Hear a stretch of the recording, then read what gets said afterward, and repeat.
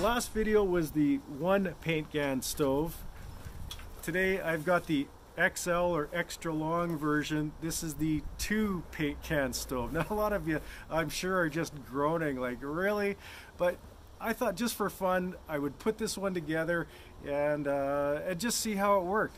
So almost exactly the same as the other one. I have added some little improvements for you. A lot of you wanted a catch on the door, so instead of trying to bend the handle, a lot of you suggested that. There's some suggestion of magnets. I looked around for those. In the end I opted for a kind of simple solution. I put a wing nut here, and there were a couple of you that suggested the wing nut as well. So that's the one that I went with. Basically a quick quarter turn there and that door stays closed. The other thing that was kind of a concern to a lot of you was air vents in the front. So essentially what I did is I drilled 3 holes there, cut a little bit of material that happened to be bent into an L shape there, so it gives me a little bit of a handle on it, but I can, with one screw or bolt, I can go up and down with the the air holes and regulate the amount of air going in there. Legs are exactly the same as the other one. 4-inch bolts drilled in from the inside with a nut on the bottom holding them there. If you're looking for materials, make sure you get bolts that are threaded all the way to the top so that you can fasten them there. This is just a little bit of strapping I picked up in the furnace duct section. You can buy 1-inch strapping that's about 17 inches long. So just cut one of those pieces in half and use those to stabilize the legs. Now, I'm sure a lot of you are wondering, how the heck did I join these two things together? There's no hardware on the outside, so obviously I did it from the inside. So essentially what I did, I'll just show you the front. I don't know if you're going to be able to see all the way in. I cut a hole similar to this one into the back of the front can and also into the lid of the back can. And you see a little bit of extra meat here on the 4 sides. I basically just bolted them together, 1/4-inch bolts with wing nuts.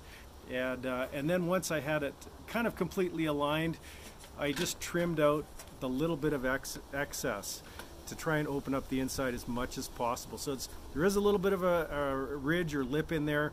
I don't know if you can see that in the back, but that's what I'm going to have to live with. In this case, I opened up the door a little bit more than the last one to get a little bit bigger piece of wood, and of course being twice as long, I could almost get a piece of log that's twice as long inside of this one. So of course, rather than drilling holes for the back legs in the front can, I didn't drill any holes here, and I drilled holes in the back can for the rear legs. And with 4 bolts holding the 2 together, there's good rigidity here. Of course, putting the pipe in the top, a lot of you had questions about that.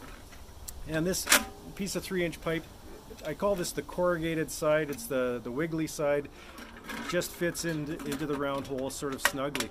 Another question or comment that a lot of you had, well, there's some air gaps here. What about those? Isn't the smoke going to come out of there?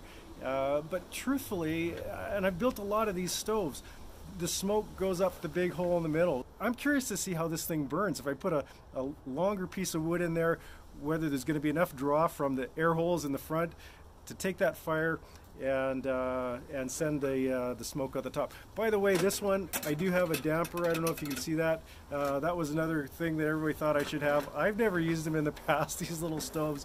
You know, maybe they work better, maybe they don't. I'm going to find out on this one. Okay, so I think I'm set up for the burn test here.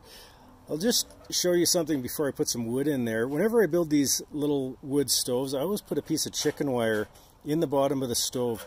Just give it a little bit of a bend so that it sits about 1/2 inch off of the bottom. And this does 2 things. It promotes airflow underneath your fire and also protects the bottom of your stove from burn through. Just something that I've always done, seems to work quite well. Okay, so I've got a little bit of wood in the stove there. Just go ahead and add a little bit of flame to that. Just using a piece of fat wood here. Always like to have a piece of that along with me. Makes getting a fire going a little bit easier, especially in these wood stoves. You got to reach in. Of course, a lot of times, depending on the conditions, you're not going to get dry tinder.